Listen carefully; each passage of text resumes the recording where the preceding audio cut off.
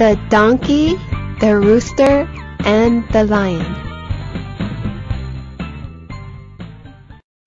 There was this donkey and the rooster who lived in one farm together.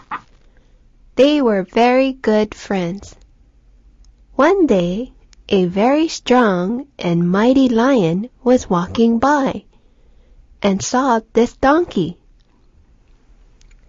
He looked at the donkey, and it was very fat, and it looked very delicious.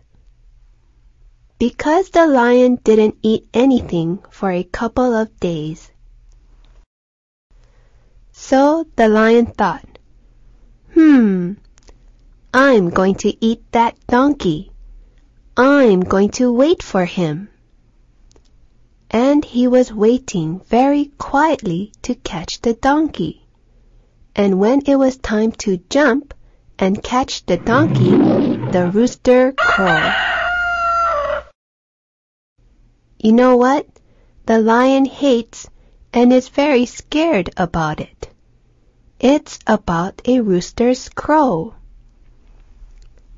When the rooster cock-a-doodle-doo crowed, the lion was very surprised and very scared and started to run away. The donkey thought this was very funny. The king of the beasts scared the bird, and the rooster, he's running away. And the donkey started to gallop after the lion, and was very happy. He was chasing after the lion.